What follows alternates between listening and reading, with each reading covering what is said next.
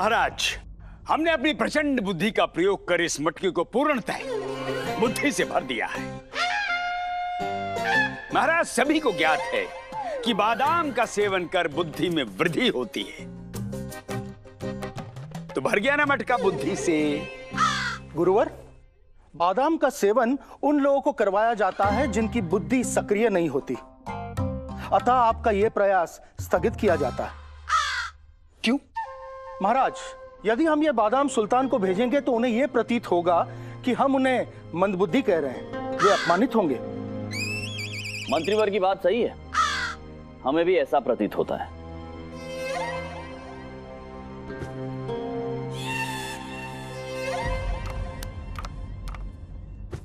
गुरुजी, आप ना बादाम का सेवन करना बंद कर दीजिए, अन्यथा सबको ये प्रतीत होगा कि आप मंद बुद्धि के हैं।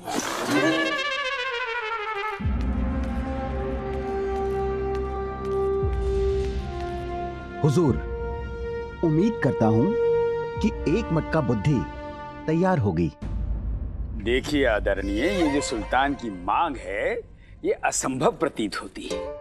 या मेरे मौला, इस पूरे विजयनगर राज्य में कोई भी ऐसा अक्लमंद इंसान नहीं जो एक मटका बुद्धि का इंतजाम कर सके।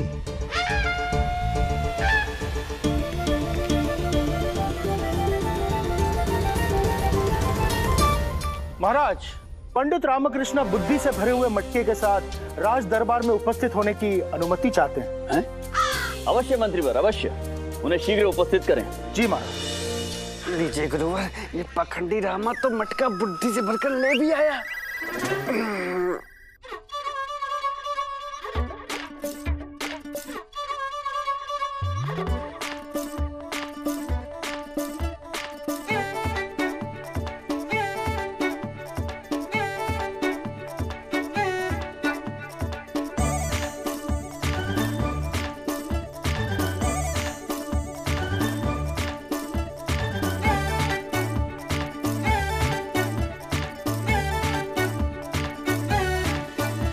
प्रणाम महाराज। जनाब, इस मटके में क्या है? वही है जो आपके सुल्तान ने हमारे महाराज से मांगा है। वही है बन्ने खां साहब, बुद्धि। महाराज, तो प्रस्तुत है बुद्धि से भरा हुआ मटका। और मेरी आपसे ये विनती है कि आप स्वयं अपने कर कमलों से ये बुद्धि से भरा हुआ मटका बन्ने खां को भेंट करें। शिव शिव शिव शिव शिव। महाराज, पंडित रामकृष्ण पता नहीं किसका वध करके उसका मस्तिष्क इस मटके में डालकर ले आए हैं, और ये मटका, ये पापपूर्ण मटका आपके हाथों में थमा देंगे। महाराज, हमारे विचार से इस मटके का कपड़ा हटाकर एक बार अवलोकन कर लेना चाहिए। कहीं कोई ऐसी चीज ना चली जाए सुल्तान के पास जिससे अनर्थ हो जाए। महाराज, मेरी विनती है कि आप ही केवल इसे स्वयं देखें। उचित बात है पंडित रामकृष्ण, लाइए हम स्वयं उसका निरीक्षण करेंगे।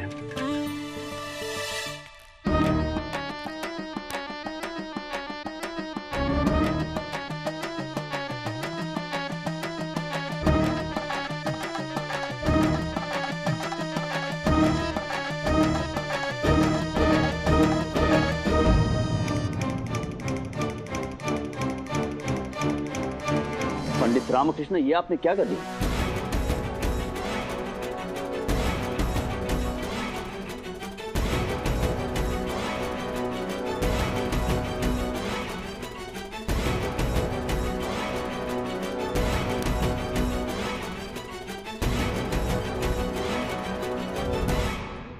बन्ने खान, ये लीजिए, आपके सुल्तान के लिए हमारी ओर से भेंट, मटका भर बुद्धि।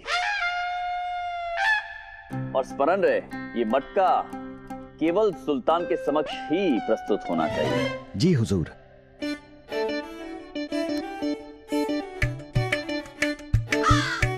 हुजूर, अब हमें जाने की इजाजत दीजिए।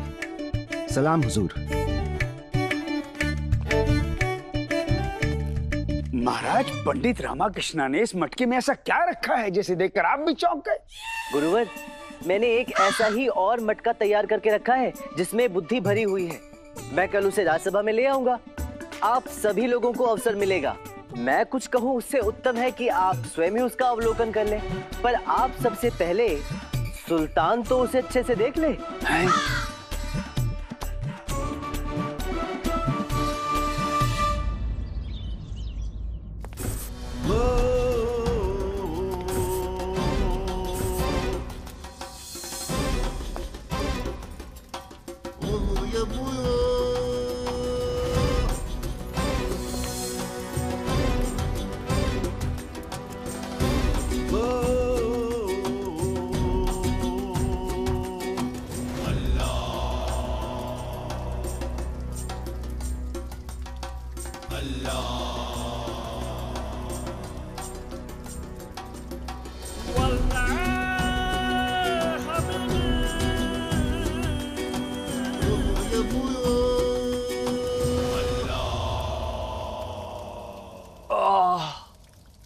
बर्दाश्त से बाहर, बर्दाश्त से बाहर बाबा।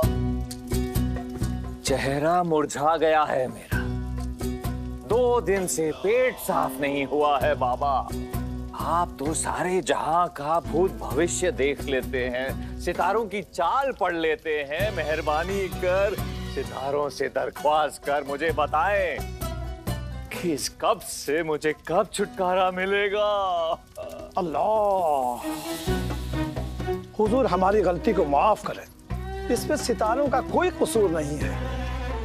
ये जो आपने इतने वक्त से किसी को सजा नहीं सुनाई है ना, उसकी वजह से है ये, क्योंकि ये आपकी आदत है।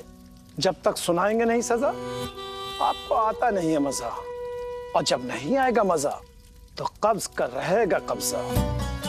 सही फरमा रहे हैं आप बाबा, सही फरमा रहे हैं, लेकिन सजा दें तो फिर किसे दें? हमारी सल्तनत हमारी इस आदत से वाकिफ है। सब इतने चौकन्ने हो गए हैं कि गुनाह तो दूर, हमारी शान में गुस्ताखी भी नहीं करते। 2 दिन हो गए हैं बाबा, 2 दिन। सिपाही को भेजा था कि किसी गुनहगार को पकड़ लाए, नहीं आया अब तक। हुजूर, हुजूर, ये खालिद है, आपका धोबी। इसने गलती की है। गलती? सुभान अल्लाह, क्या गुनाह किया है इसने? हुजूर, इसने आपकी शाही मखमली पोशाक को धोते हुए उसका रंग खराब कर दिया है। बर्दाश्त के बाहर। खालिद मियां, शुक्रिया, तहे दिल से शुक्रिया है आपका। आप ये बताएं कि इस कमाल को आपने अंजाम कैसे दिया? माफ कर दीजिए हुजूर, बंदे से गुनाह हो गया। माफ तो हम आपको नहीं कर सकते खालिद मियां, कि अगर हमने आपको माफ किया तो हमारा पेट कैसे साफ होगा? तुम्हें सजा मिलेगी बाबा। इस गुनहगार को 10 कोड़े लगाए जाएं। बाबा कुछ नहीं हो रहा। 10 नहीं, 50 कोड़े लगाए जाएं। ऐसा करो, 50 नहीं, इसे 100 कोड़े लगाए जाएं।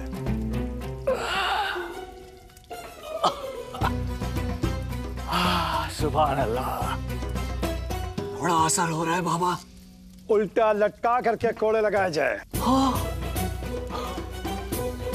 सुभान अल्लाह, सुभान अल्लाह। अब हम कुछ वक्त के लिए रुखसत होते हैं। ये खुशी हमारे बर्दाश्त के बाहर है। अल्लाह,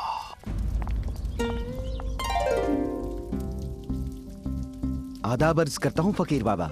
आदाब। आदाब सुल्तान।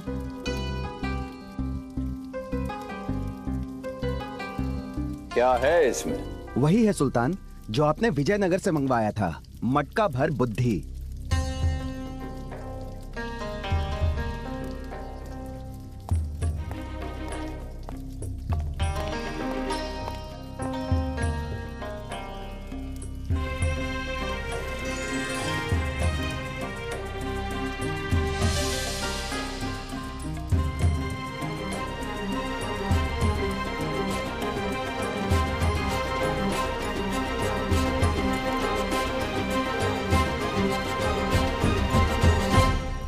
सुभान अल्लाह। मटके के बराबर तरबूज मटके के अंदर। दिखाइए बाबा, फकीर को दिखाइए, बन्ने खान को दिखाइए, पूरे दरबार को दिखाइए।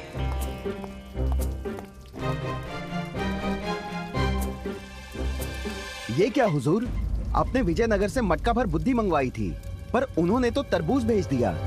ये तो सरासर गुस्ताखी है हुजूर। नहीं बन्ने खान, तुम समझ नहीं रहे। बुद्धि है ये, करिश्मा है ये, करिश्मा, अकलमंदी का खेल है ये। वो कैसे हुजूर? अपनी अकल पर जोर डालो बन्ने खान।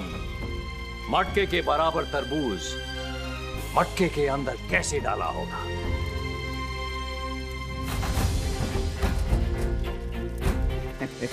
आपने दुरुस्त फरमाया हुजूर। हुजूर, उन्होंने इसके साथ साथ एक खत भी भिजवाया है।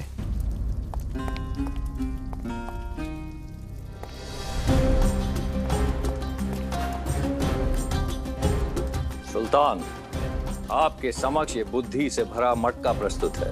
आपको यदि चाहिए तो इसे मटके में से निकाल लें। बस निकालना, मटके को तोड़े बिना। यदि मटका टूट गया तो उसका अभिप्राय है कि आपकी बुद्धि काम नहीं कर रही है। हुजूर, क्या माजरा है? आप हंस क्यों रहे हैं? ईंट का जवाब पत्थर, ये तो हमने सुन रखा था बाबा, पर महाराज कृष्णदेवराय ने अकल का पहाड़ फेंक मारा है हम पर। ज़हीन, कौन है ये अकलमंद शख्स जिसने इस कारनामे को अंजाम दिया? कैसे डाला होगा उसने तरबूज मटके के अंदर? ये समझना हमारे बर्दाश्त के बाहर है, बर्दाश्त के बाहर।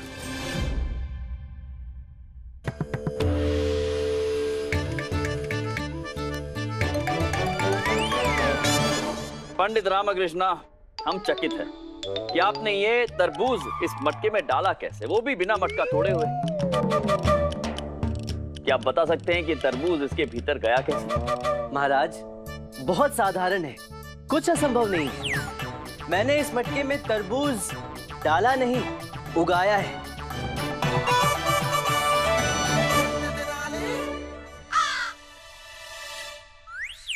पंडित रामकृष्णा, हम कुछ समझे नहीं। आपने तो हमें और विस्मित कर दिया है, थोड़ा विस्तार में बताइए।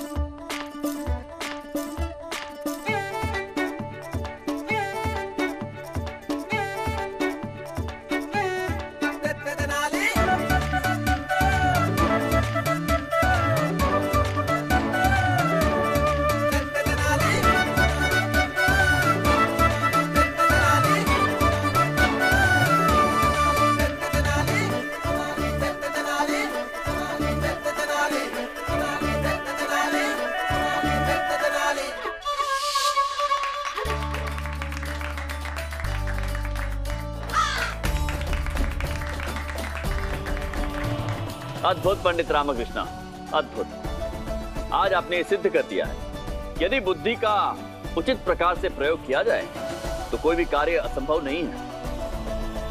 धन्य है आप पंडित रामकृष्णा, धन्य है। धन्यवाद महाराज। महाराज कृष्णदेवराय के दरबार में कोई एक पंडित है, उसका नाम हमारी याददाश्त से बाहर हो रहा है, पर उसी पंडित ने बुद्धि से भरा ये मटका तैयार करके दिया है हुजूर। हुजूर, मटके को तोड़े बगैर तरबूज निकालना नामुमकिन है। बर्दाश्त के बाहर। हमें बेवकूफ साबित किया। जिस किसी की भी ये करतूत है, हम उसे सजा जरूर देंगे। बन्ने खान, विजयनगर एक नया फरमान भेजने की तैयारी करो। जी हुजूर। इस गुस्ताखी का मुंह तोड़ जवाब दिया जाएगा। आपके भेजे बुद्धि से भरे मटके ने हमें हैरान कर दिया है। इस कारनामे को अंजाम देने वाले पंडित के लिए हम सजा मुकर्रर। महाराज, आज पूरे 3 दिवस हो चुके हैं, सुल्तान के यहाँ से कोई जवाब नहीं आया। निश्चिंत रहिए मंत्रीवर, सुल्तान तक उनका उचित प्रत्युत्तर तो पहुंच गया है। अब तो वो इस दुविधा में होंगे कि बिना मटके को तोड़े वो तरबूज उससे बाहर कैसे निकालेंगे। संदेश तो आएगा, परंतु अब देखना यह है कि वो सामने क्या प्रस्ताव रखते हैं, क्या संदेश भेजते हैं वो।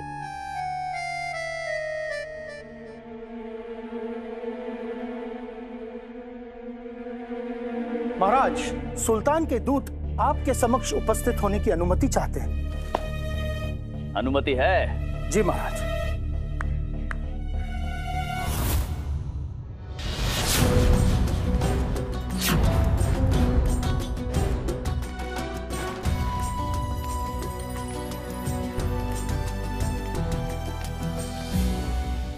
सलाम।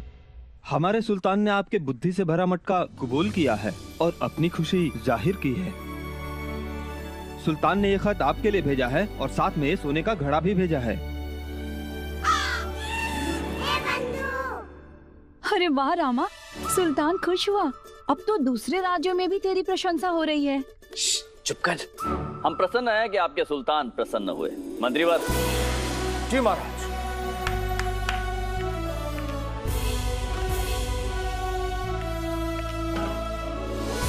मंत्रीवर, सुल्तान का भेजा ये पत्र पढ़ा जाए।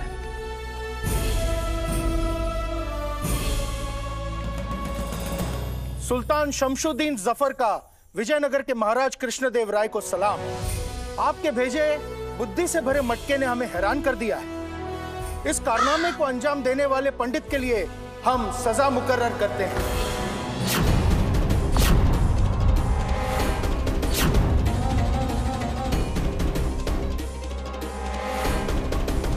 बहुत बुद्धिमान बन रहे थे ना पंडित रामा कृष्णा, अब आनंद आएगा। मर गए। आगे पढ़िए मंत्रीवर।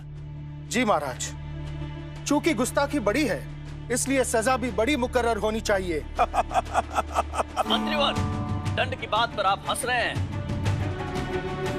क्षमा कीजिए महाराज, हम नहीं हंस रहे, ये सुल्तान हंस रहे हैं। अर्थात पत्र में ऐसा लिखा है कि सुल्तान हंस रहे हैं। आप पत्र आगे पढ़िए। उनकी सजा यह है कि हम उन्हें बाइज्जत हमारे दरबार में बुलाना चाहते हैं ताकि हम यहाँ उनका इस्तकबाल कर सकें और ऐसे ज़हीन, नायाब और अक्लमंद आदमी को इनाम और इकराम से नवाजें, उन्हें ढेर सारे तोहफे अता फरमाएं।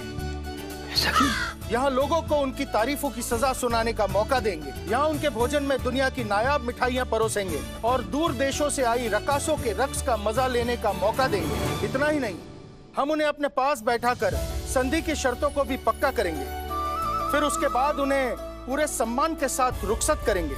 हमारी गुजारिश है कि पंडित तथाचार्य को हमारे दरबार में भेजने का इंतजाम करें, जिसने हमें ये बुद्धि से भरा मटका भेजा है।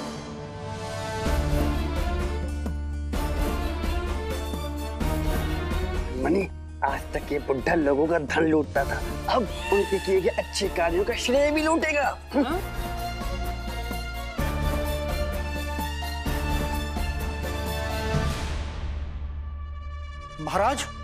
महाराज जरूर कोई त्रुटि हुई है। बुद्धि से भरा मटका तो पंडित रामकृष्ण ने भेजा था। सत्य कह रहे हैं आप मंत्रीवर। हाथ कंगन को आरती क्या, पढ़े लिखे को फारसी क्या, इस बात का तो सभी को ज्ञात है कि ये कार्य किसने किया है। पंडित रामकृष्ण ने, है ना गुरुवर? जी हाँ महाराज, बिल्कुल महाराज, आपका कथन एकदम सत्य है। परंतु महाराज, सुल्तान ने न्योता तो हमें दिया है, और वैसे भी संधि जैसे महत्वपूर्ण कार्य के लिए किसी वरिष्ठ व्यक्ति का जाना ही उचित होता है।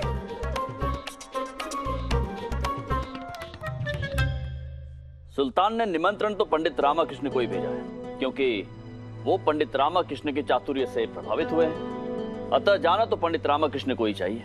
महाराज, अवश्य सुल्तान से समझने में कोई त्रुटि हुई है। संभवतः, परंतु सत्य तो यह भी है कि न्योता आया है पंडित तथाचार्य के नाम से।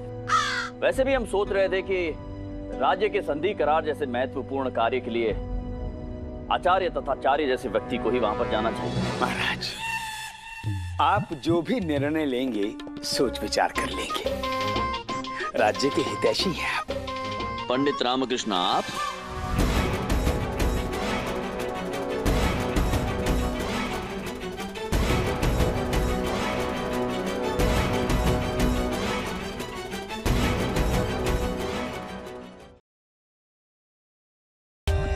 For more updates, subscribe to our channel, click the show links and enjoy watching the videos.